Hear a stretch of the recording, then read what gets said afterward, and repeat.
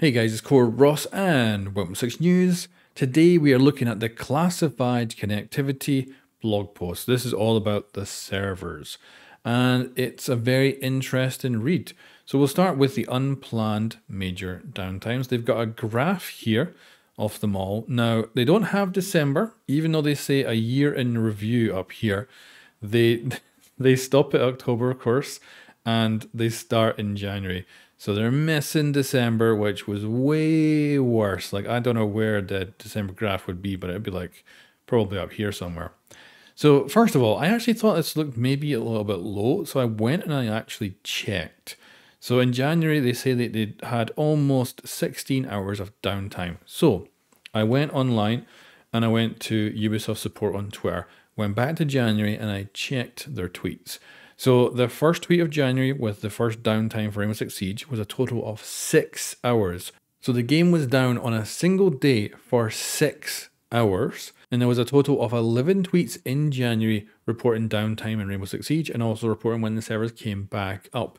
And I managed to calculate it all together. So even with that 6 hours in that one day, it did come to almost 16 hours. Now, I also know from personal experience, when the servers go down, it usually takes about half an hour for Ubisoft support to actually tweet about it. So I think this is a little bit lower than it should be, but I do understand where they're coming from. They're probably using their data, which is going to be quite in line with those tweets, because they're like, oh yeah, servers are down. That may take them half an hour to kind of figure out, but they're like, all right, yeah. And then they post when it's back up. So they do seem to be quite decent here with this number, but I would add at least a few extra hours on top of it. And you can see that August was actually worse. And like I say, December was definitely way, way worse. Now they go over why they were down for these different times. And the one that I was really surprised about was in January, it was actually apparently down to crossplay. They actually talk about crossplay down here. And apparently as well, December, when crossplay launched, that is what caused them the most issues. The only thing is, for a layman like myself, I don't understand how that could be an issue, because crossplay doesn't increase the amount of actual games played on servers. It's still the same player base. It's not like they're increasing exponentially their usage of the data or the power or what. It should just be a bunch of the same games all coming together to play the game. So kind of weird that crossplay ended up being an issue, but apparently it was. And that was the major issue for December and then into January. However, they did seem to figure this out. And then, of course, February, much better. March, beautiful. Then April, not so good. May, June, July, pretty good. And then August, terrible. So yeah, April, they said they only had 7 hours of downtime. And then August is when it went bad again. And this was the worst month out of the year. So far, anyway. We'll see what happens in December of this year.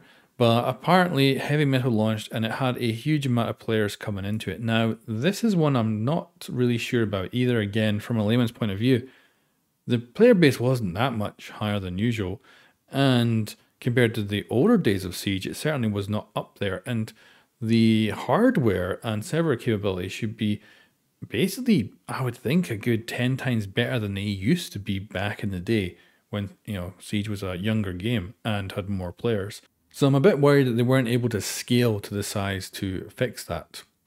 But another interesting thing, again, as a layman, I don't understand this. They said here that in order to kind of get things working okay, they disabled the ranking system, but only the visual rank. The actual rank was being calculated behind the scenes just as normal, but it wasn't being visually shown in the game to the player, if you remember that when you're trying to play rank in that season. And that was a good couple of weeks until they fixed that. So it's kind of weird that switching off that visual part somehow made it so that the servers ran better. Because like, I am unsure how the heck that made any difference when you're switching off the visual part.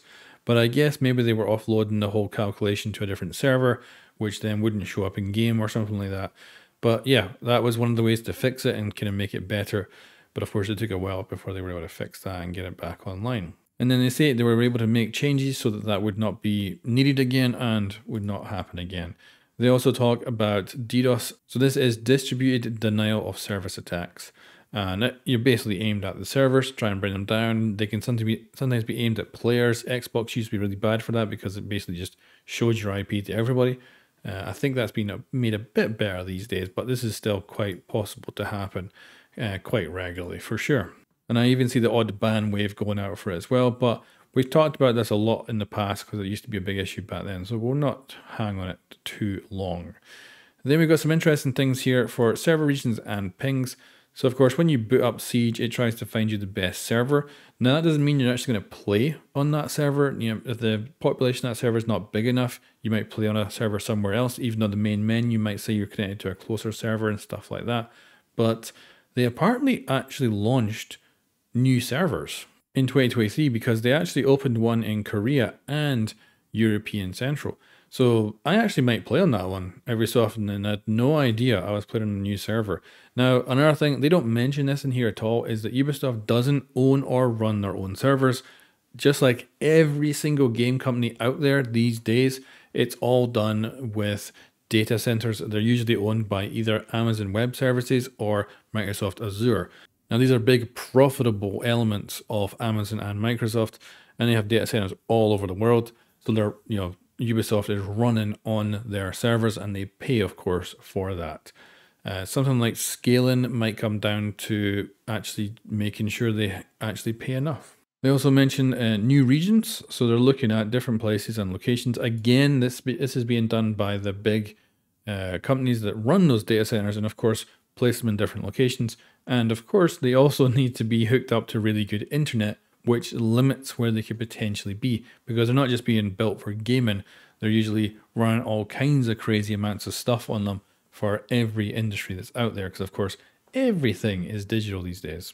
And we already hit on the crossplay. I'm absolutely amazed that that was some sort of issue. For me, it just seems like you'd have all the different games for the different platforms just playing with each other. Of course, it's just console v console and the PC with streaming services. So yeah, I would have no idea that this could cause such an issue, and was actually what was behind the big outages in December, and then I think into January as well. Now here they talk about technology replacement. Now, I'm wondering if this is hardware or software or both, because of course the actual hardware will be nothing like they were running on at the launch of Siege, and the hardware might have even been upgraded in the last couple of years that they're running on, and it may be also different between data centers and data centers. So I'm wondering if this is actually software they're talking about here, because that's the thing they would have the most kind of control of, and the different technologies they could be using in that software. But they don't go into much detail at all here, but they're always looking at new technology, and I assume it has changed dramatically over the course of Rainbow Six Siege's lifespan so far. Now, this little bit here is collaboration. This is where they bring up that they're working with teams with For Honor and Roller Champions. So I assume that's just like they're getting together, figuring out what technologies are working, what's not working, and collaborating on software and stuff like that. I assume it's not anything deeper than that. And hopefully they're just able to kind of learn from each other, because they're all running online services all the time. So they get an idea of what they can maybe make better from each other. And then moving forward, of course, they're looking to minimize unplanned downtime. So when a patch goes out, it's usually down for a full hour. The new hardware or the new technology they're talking about, they think they can actually reduce that downtime. So maybe it'll go down to like half an hour in the future. They're also looking to, of course, reduce the impact of DDoS attacks. They're looking to tighten their collaboration with these other platforms, these other games, and probably, I think, just learn from them software-wise on what they should and shouldn't do. For Honor and Siege have been around for a long time, so I wonder if this is a new thing or if it's just a thing they're always doing. Then we got testing for new possible data centers. Of course, this is the big companies making these data centers in those specific locations. They're planned years in advance. So this is probably just about those data centers coming online, and then Siege going, this might be a good place to put some of our, our game servers. And then removal and replacement of old technologies. Again, I hope this is software, because of course the actual technology of data centers are constantly being upgraded no matter what. And I'm sure it has. The hardware will have dramatically changed from the game's original launch, and even over the last couple of years will be significantly better than it was. So yeah, this is a blog that's good to have. I like the communication, but it is one that is very hard to figure out. Because like I say, I would not imagine that crossplay could have caused these outages and the December outages, and why that would be such a big issue. But of course, there's easily many complicated things within that could have been the reason. And then, having to like switch off part of the ranking system visually, but still actually having it calculated in the background, again, wonder how the heck that works. But it is very good to have all this communicated. And although I'm not able to understand it all, I'm very happy that they are communicating it. And fingers crossed that this December will be better and that overall in the future we'll have less issues. Anyway guys, thank you very much for watching, and I'll catch you next time.